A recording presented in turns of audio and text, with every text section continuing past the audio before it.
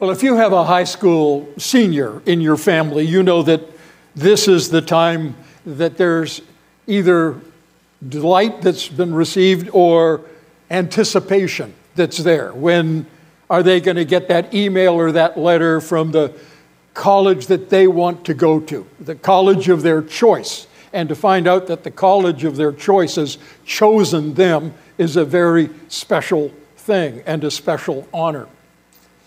Same time, in a very different dimension, this is kind of the run-up to the NFL playoff draft. And for football fans, all kinds of time will be wasted over the next month thinking and talking about the draft, who's going to be chosen by what team, and all of those things. And the players and the coaches are studying, looking for who has the strength, the speed, the skill, the anticipation to be chosen first. Tens of millions of dollars are involved in that at a minimum. And it's a kind of choice that is life-changing. Choices. Maybe you're like me and you can remember playground teams being formed up and somebody choosing, and you're waiting to be chosen, or you're elected to be the chooser, and as the line gets smaller and smaller of the group, that I'm not going to be last chosen. And then if you are last, saying, I'm going to prove something to them, and getting out there and doing all you could. We all find places where being chosen, it may be for a job, it may be for a promotion, it may be for a group that we want to belong to, it may be for a social thing, that I don't want to be left out, I want to be included. And nearly always we recognize that we're chosen for what we bring to the table, for some skill, some ability, some money, some influence, and we're chosen for those reasons. And even in the religious world, there's the conviction that if you do well, if you keep the rules, that God will smile upon you and choose you because you've earned it. And then we turn to the gospel. And we discover that there's no way we can be chosen on the basis of our goodness or merits. We have nothing to bring to the table. That we've broken God's law and we have no claim on Him. And yet God chooses. It's interesting when we tell the story of our conversion or our salvation, we'll begin in different places. Some of us will begin with hearing the gospel from our parents, or others will talk about other situations, and they'll talk about a friend, or they'll talk about a book, or they'll talk about an acquaintance who intercepted their life with the gospel in some particular way. And they'll tell that story and describe how it is that they come to be Christ followers. I love to hear those stories, and nearly all of us do, even though I was one of those who could never tell what we were supposed to have: time, when, manner, how, place, where. I've trusted Christ, but I couldn't name any of those things and felt badly about it for years until I decided if God didn't care that I couldn't remember, I didn't either. I knew I was trusting Christ. But when we come to the Bible, we discover it doesn't begin with my parents or that person who shared the gospel. Our intersection with the gospel began far earlier than that. And that's what Paul tells us about. And he wants a group of Christians to understand this is bigger than you've ever imagined and more amazing than you've ever understood. So let's turn to Ephesians to hear what he's writing to a group of Christians in and around the city of Ephesus, in the ancient area of what we know today as Turkey. He's in jail in Rome, and he's writing to them. And as we come to verse 3, he begins with this long prayer. And we'll talk about that in just a minute, but we're going to look at verses 4 to 6. But let's read verses 3 to 6 to get the connection of thought. Blessed be the God and Father of our Lord Jesus Christ, who's blessed us in Christ with every spiritual blessing in the heavenly places, even as, or because he chose us in him before the foundation of the world, that we should be holy and blameless before him. Now, some of your Bibles will put a period there. That's what some translations do. Others will read, so that we might be holy and blameless before him in love, and begin the sentence with verse 7. And if you look at modern translations, they're about split, one on one side and on the other. I am of the opinion that it's most likely to be with the preceding part. So it's holy and blameless before him in love. And I think the odds that it's that way are about 51%. So it can go either way. It is true in both cases. When I speak, I'm tempted to add it to both sides of the equation, and it fits there. But just to explain what's going on. So let's read on. Before him in love, he predestined us to adoption to himself as sons through Jesus Christ, according to the purpose of his will, to the praise of his glorious grace, and again, more precisely, to the praise of the glory of his grace, with which he has blessed us, with which he has gifted us in the beloved. I mentioned last week that Ephesians has no shallow end. When you begin in Ephesians, you're pushed right into the deep end of the pool. And we have it in this passage this morning. Some of the ideas here are rich and deep and mysterious and cause us to feel like we're just trying to keep our heads above water as we think through these particular truths that we're going to be considering this morning. But let me remind you that verses 3 to 14 are being written by Paul from prison in Rome. And it's, as he begins this letter, he nearly always begins with thanksgiving for the people to whom he's writing. But not this time. I view verses 3 to 14 as kind of when you shake a soda can and then you take the top off and it gushes out.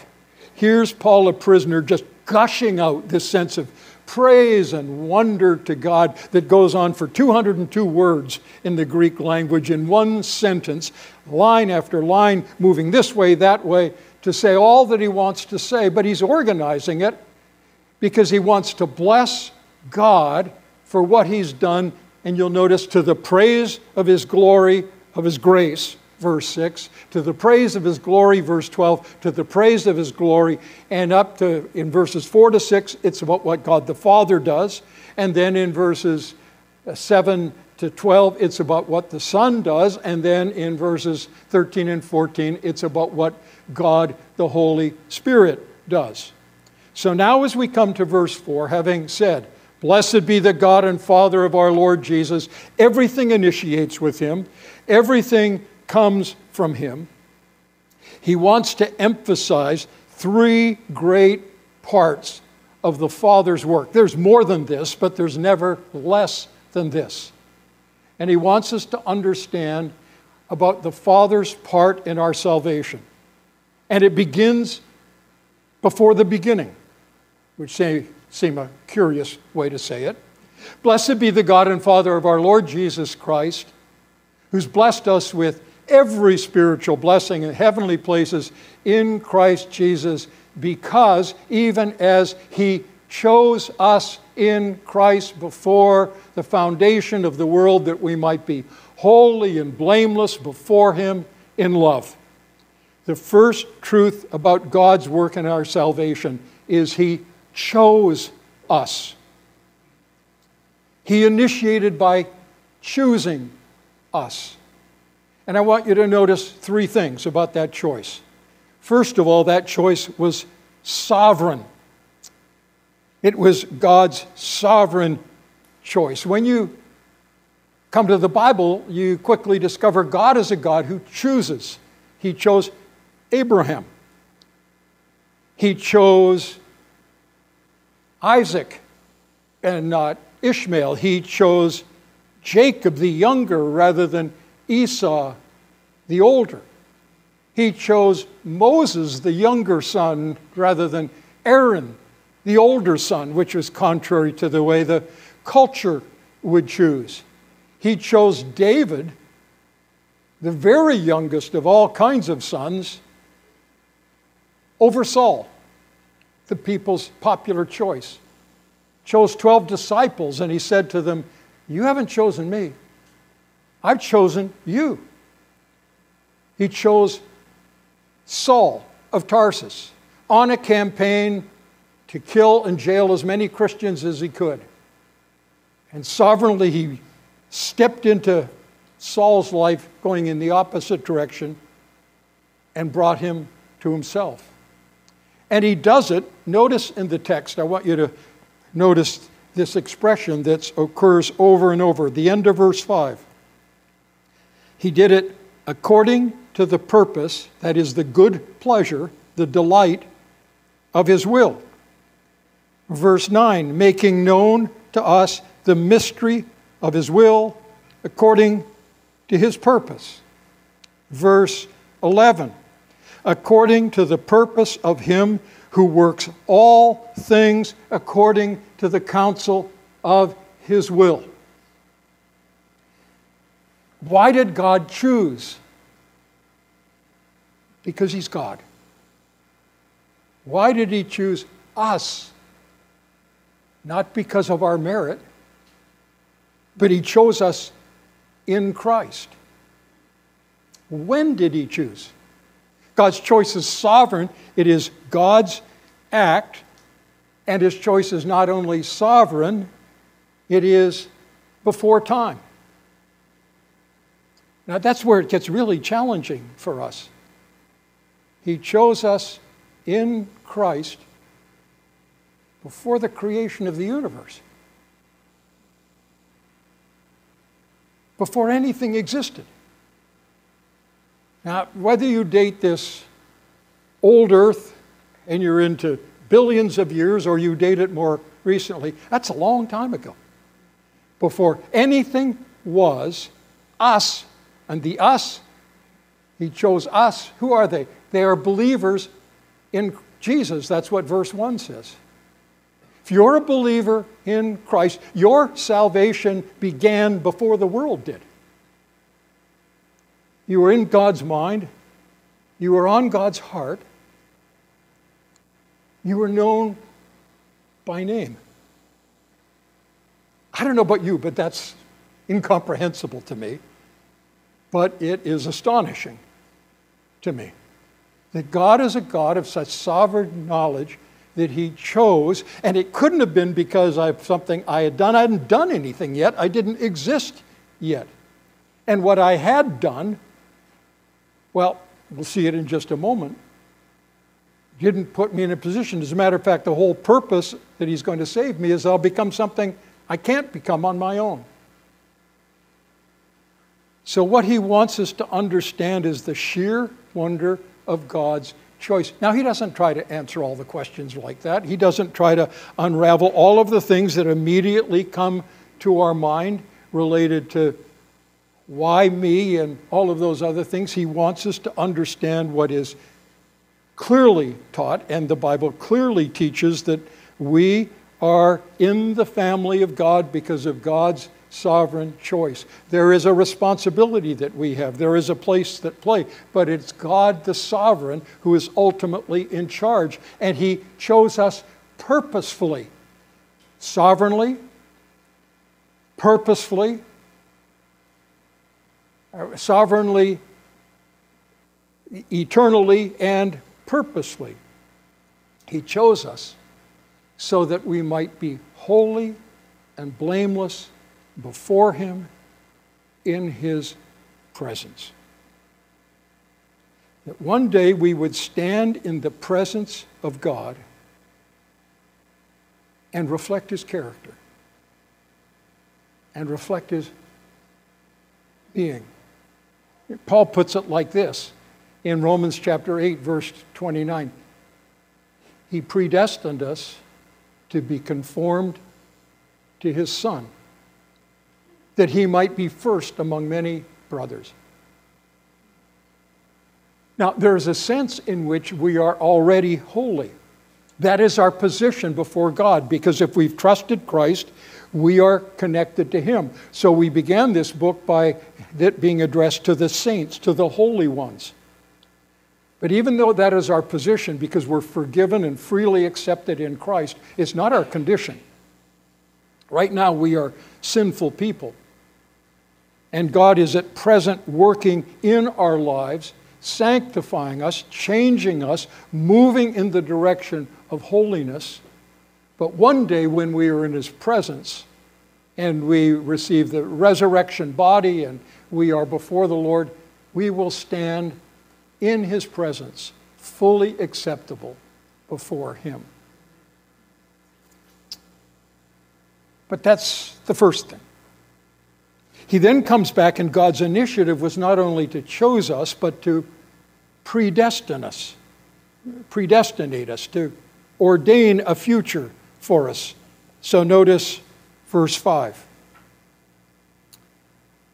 He predestined us for adoption to himself as sons through Jesus Christ, according to the good pleasure of his will. Now, the word predestined, and it's a word that conjures up all kinds of images, but it means simply to choose for a reason, to choose for a destiny. And it's a word that, simply put, means God works according to plan. God has a plan, and he is fulfilling a plan. And we know that's how it works. If you build a house, you don't just gather together a bunch of equipment and then, let's see how this turns out, and start building. You need a plan. You need knowledge ahead of time. And God is working according to plan. He has a destination that he intends for us in view. I like the way one commentator puts it, that God is not like a skilled chess master whose next move depends on the move of the player before. God controls all the pieces, has all of the elements, and he is working according to plan. And the plan is adoption. Now, we need to do a little bit of cultural shift here, because when we think of adoption, almost inevitably we think of children in Ukraine who are now going to be without parents, and bringing them in and caring for them and looking after them. And we've seen the pictures of those little babies, some of them who are arranged for on a surrogate basis, and how's that going to work out? And adoption in our minds is related especially to children. The Jews didn't have a program of adoption, so this is not a Jewish word, but the Romans did. But the Roman adoption was about adults, especially about men. That's why it talked about placing as sons, because that was the concern. And adoption was when a wealthy or significant or prestigious person wanted to carry on his line or to carry on some effort, but he didn't have a son, or he didn't have a competent son, and so he would adopt an adult son. It could be a younger one or an older one. It was a weird kind of program they went through. And there was a series, he would sell him to his son to this man as a slave, and then he would return him, and then, anyway, the ritual was nonsensical. But the reality is that when that person finally had the position of a son, he had all of the rights, all of the privileges of the father. All his debts were canceled, all his past was gone, everything was related to the son. That's how Octavius became the emperor of Rome, because Julius Caesar adopted him, and he became Caesar Augustus, the one whose name starts the Christmas story. Or Claudius adopted Nero, which was not a very good choice. But that was what was going on. Now, what he's saying is, listen, God didn't predestine us to be servants.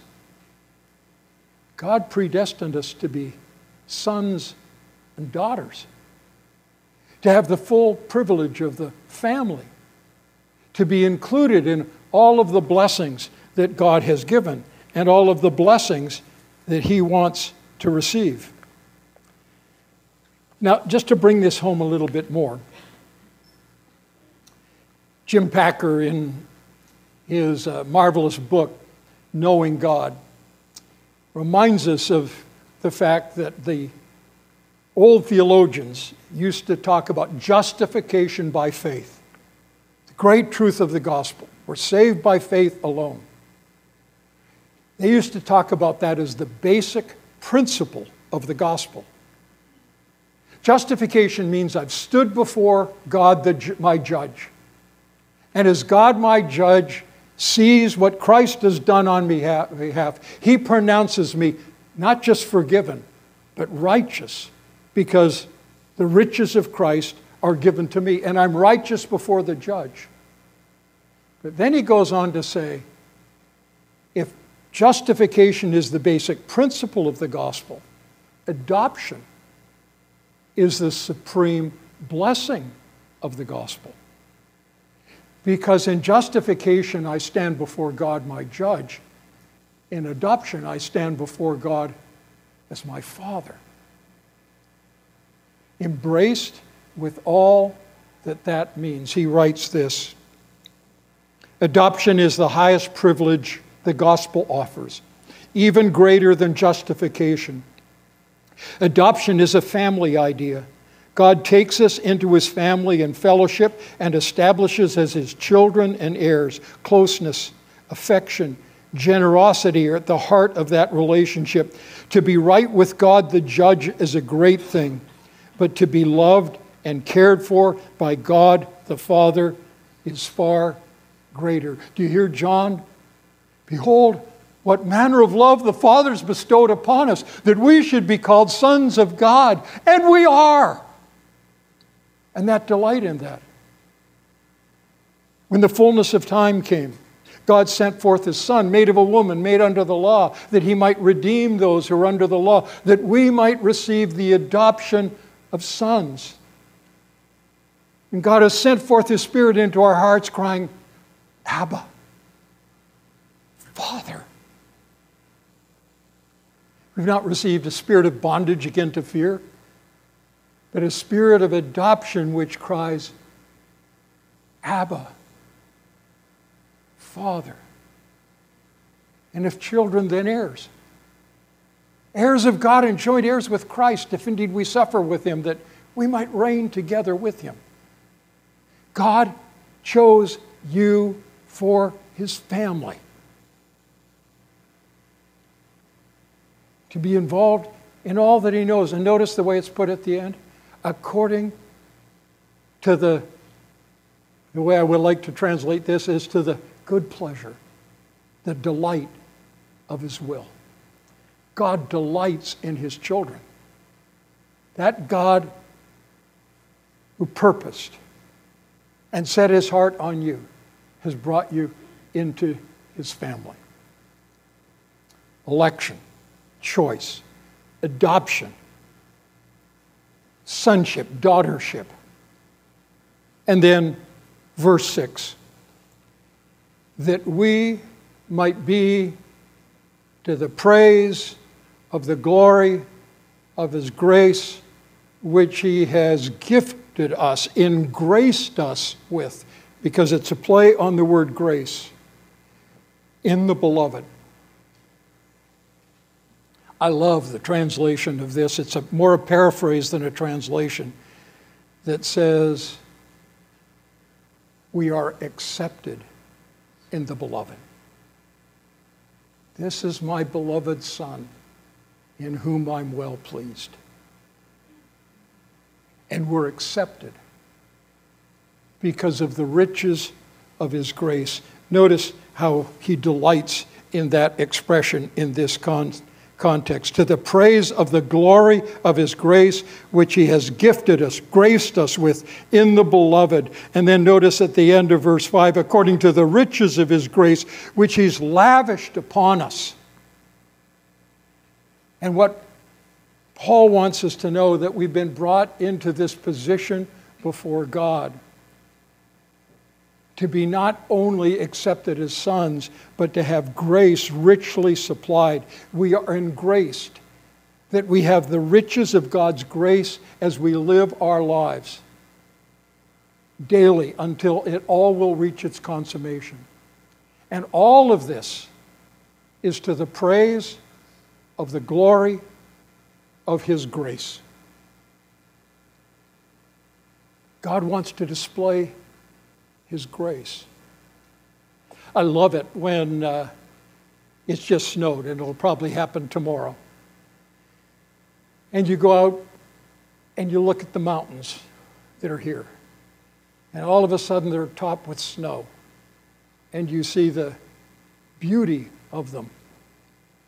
Or you travel north up the coast and you go by these snow-capped mountains from Mount Shasta onto Mount Hood and up into the others, finally to Mount Rainier and Mount Baker to the border and on into the really good mountains up in Canada.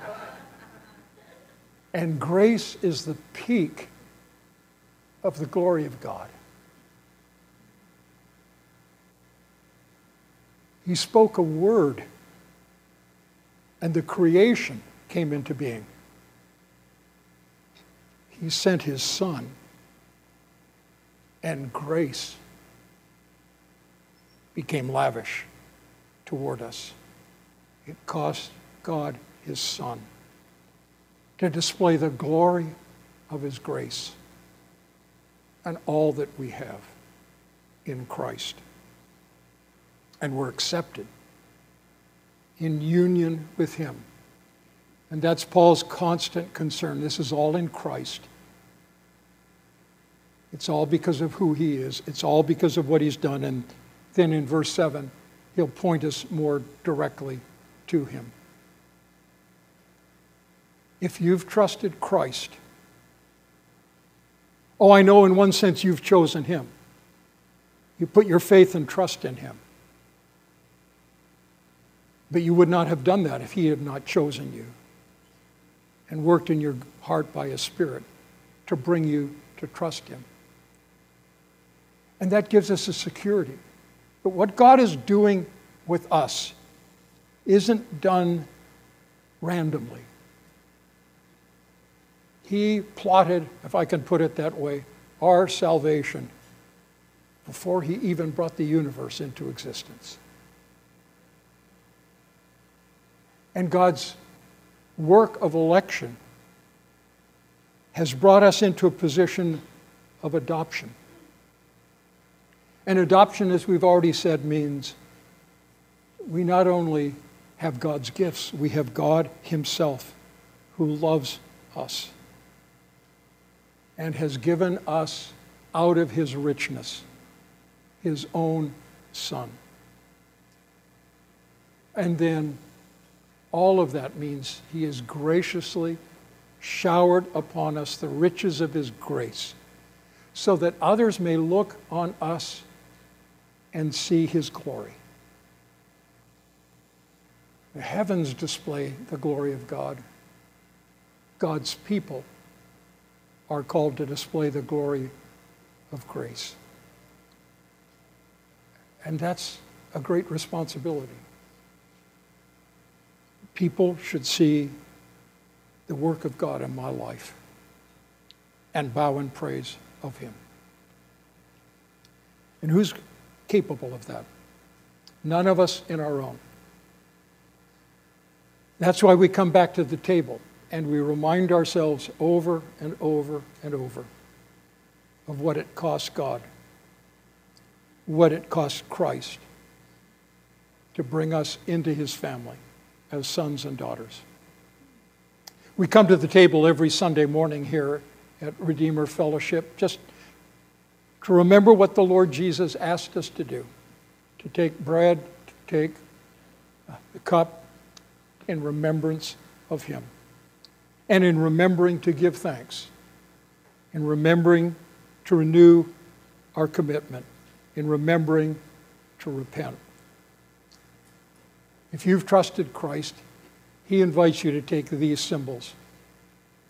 If you have not trusted Christ, and you hear him at work in your heart, open your heart in faith and trust. We're going to sing about that paradox, the wonderful cross, as we take the symbols together. Let's pray. Father, your plan of salvation is bigger than anything we can imagine. We think so commonly of it. We're used to it. And we lose our awe before it. God's, your plan, transcended time and space and extends into all eternity future. To bring us before you as sons and daughters, holy and blameless, sinful, weak, wandering people, holy and blameless in love before you. Humble our hearts as we take these symbols and remind us of the beloved and his gift on our behalf. In his name we pray. Amen.